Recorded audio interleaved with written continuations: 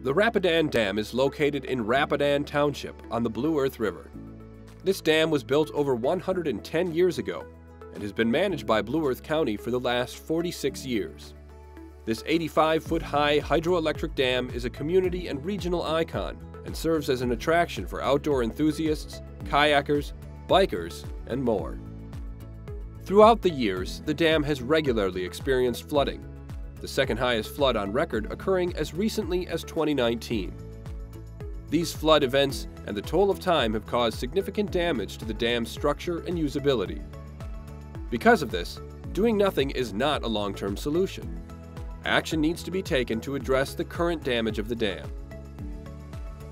To find a solution for this ongoing problem, Blue Earth County worked with Barr Engineering in 2021 to conduct a study for two potential solutions: repair or remove the dam.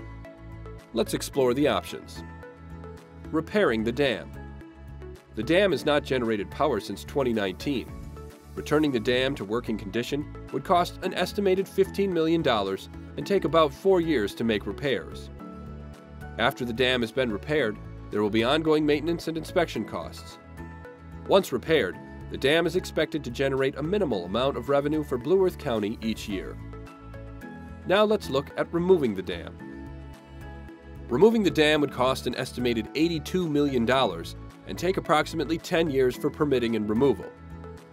This construction would also include re-establishing the river and replacing the County Road 9 bridge south of the dam.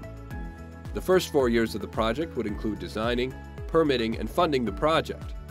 Construction would then take place from years 5 to 9. While this option costs more, it would not require any additional maintenance costs. Additionally, removing the dam would restore the flow of the Blue Earth River for fish and recreational use, such as canoeing and kayaking. This area also has potential to be transformed into a destination for horseback riding, multi-use trails, or other activities. While a payment plan has not been determined for either option, the county will seek federal and state funding to assist with payment for these improvements and may also require the use of local resources.